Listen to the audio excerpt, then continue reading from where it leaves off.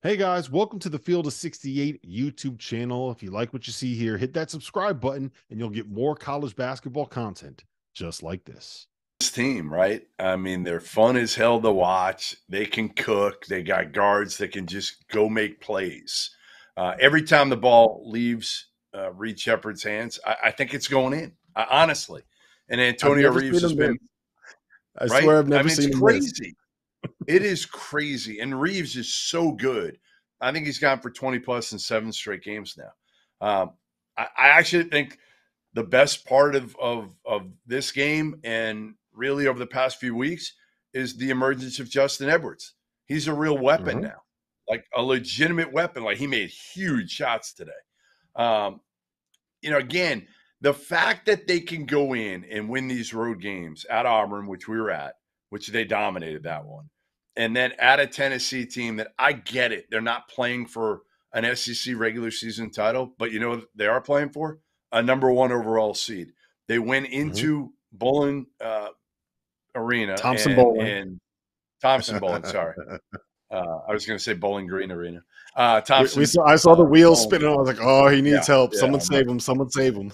Thank you.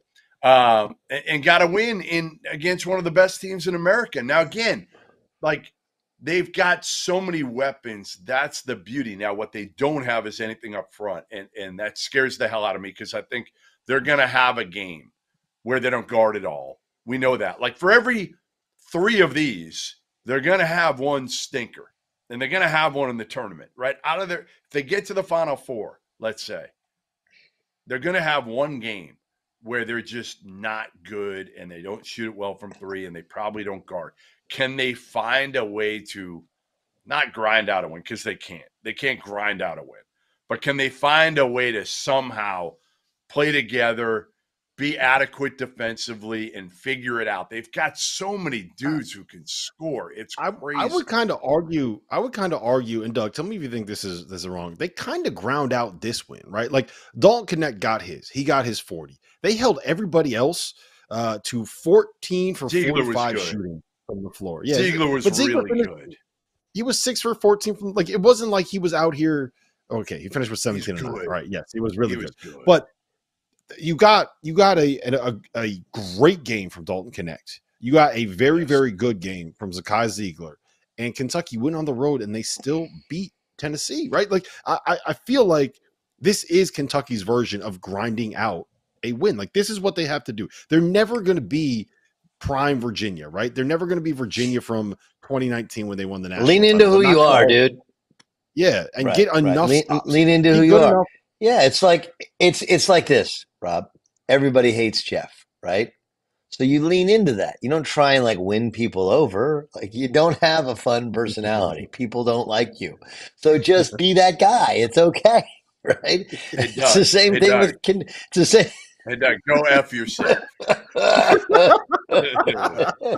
I'm messing you, bro. I'm messing you. Oh, I was sitting there with Greenberg. I wanted to start texting you about Greenberg and wait for you to text me back. Oh my God, you two are like arch enemies. He's great. Anyway, good. He's great. Tell him I said hello. I will definitely do that. Okay, so Rob, as you know, I told Jeff on our show on Stadium, I pushed all those chips in. Now, it was a little premature on Big Z. I saw him once, and I fell in love. We all did. We all did. Come on. I mean, right, I got it, whatever. But I still I like this team. I have no idea if they can win a national championship. Hell, if they can win a game. I think they can win a game. But they're fun, right? They just go out there and hoop. He's put in some different stuff. He has some good actions. And then, Dillingham just goes and gets his. And then Sheppard is just this calm, like knows how to way above beyond his ears. Honestly, the guy who kind of stinks to me, and I know he played well against Arkansas, but Arkansas stinks, is I'm yet to see a game where I will go like, I get it with DJ Wagner. I get it. And I know he's a freshman, and I know it's a very different form of basketball. I've said this forever. And I've said this since I saw him in AU ball. He's a good, nice player. But you know what? He's a great player to have coming off the bench, Doug. He's great because now again, if he guards it, he's got. There's some. Let's just say this: there's some Bronny James to DJ Wagner's rating there. You're just like, what? Oh, agreed, right? Agreed. But he was bigger and stronger than everybody when he was rated number 1. Yes, he's a lot like what Muhammad? What was he played for UCLA? Shabazz Muhammad. Remember Shabazz Muhammad goes to UCLA and he's like 6'5", and like, how does he just a scoring machine in high school? You know, in high school, you're 6'5", and your scoring machine is totally different than 6'5" in college as a scorer. Anyway, I really like the team. That's a hell of a win. I mean, like you said, like to win on the road when Dalton Connect has 40, like what? Incredible. It's crazy. And Ziegler wasn't bad. If you're going to beat them, you know, you're going to have to make them guard for longer stretches of time, and you're going to have to withstand the fact that they're going to have some runs. Now they can go through some crazy shot selection. Guys can get thirsty, but I mean, I'm going to credit Coach Cal. He's done a really good job with this group, and he's changed. You know, they used to just run floppy every time down the court. They got some different actions they run, and he's leaned into this like, let's go play fast, let's go have fun, let's go get buckets. This is our way to win. So I've been in on Kentucky, and there was definitely a moment there a couple weeks ago where I was like, damn, I look like the biggest dummy ever because they're not coming together. But now I look smart, so I'll take it for the night. Yeah, I'm all the way in on Kentucky. I think that the way that they can put up points is something that we don't see very often. The fact that look, we gave North Carolina a lot of credit for having a bunch of guys on the roster that have accepted the roles that they need to play.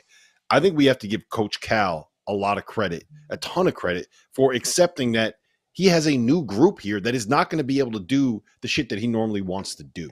Right, like you're not going to be able to play like you have Karl Towns and throw the ball in the paint and dominate on the glass and do all the stuff that you want to be able to do as Coach Cal from like 2015, 2016, 2017, right? And he's leaned into it. And I think that was probably an acquired taste for him a little bit based on what we've seen like the last 5 years. So I think you have to give him a lot of credit for the coaching job that he's done. And here's the other part, Jeff. When things went bad, it could have gone really south really fast, right? And it did not. He was able to keep this group together. He's able to keep Rob Dillingham. Like Rob Dillingham was happy playing, and it's gone. And look, you factor in it gone bad the past couple years, right? Right. So there's a little bit of a here we go again when it was going bad. Can I just one thing, officiating thing, like. Why are we giving John Calipari a technical foul for leaving the coaching box when he's trying to sub a guy in the game? Because again, it's the same thing. The problem is every game it's the same shit. So these refs are tired of him being relentless all over them because they don't shut up. They don't shut up. Who cares? And he's not alone. What do you mean? Who cares? How did the refs? It's March. Like they are all over the place. I don't think that's what it's about. I don't think that's what it's about. I think it's about the fact you have a couple of these guys who are on the court. So they all got a memo from their boss like, hey, keep these guys in the freaking coaching box. Right? But I think so he got warned a bunch. But again, there's like some context here. He wasn't when he got the tee, he wasn't going crazy about the game. He was trying to sub his guy in, and somebody was asleep at the wheel. One example is what I'm trying to tell you. It's not about. I understand, but in the context of, I feel like I have to play a marriage counselor right now with you two. All that happened was the ref had warned him earlier. Came over and said it to him again, or turned around as Cal's yelling at the thing, and all he did was see Cal out of the box after he had warned him and lit him up. Right? The ref didn't understand the context. That's my point. Yeah. That's my point. Yeah. I'm not saying that guys don't deserve technical fouls. That wasn't something worthy of. That's just having rabbit ears. Look, he's out of the box. Key him. Like, dude, relax. Relax. Do your job. 100% what happened. Listen, we're going to take a quick break here. Thank you for watching the Field of 68. If you've enjoyed what you've seen here, hit that like button, share this link with your friends, or check out the description for some other places that you can consume Field 68 content.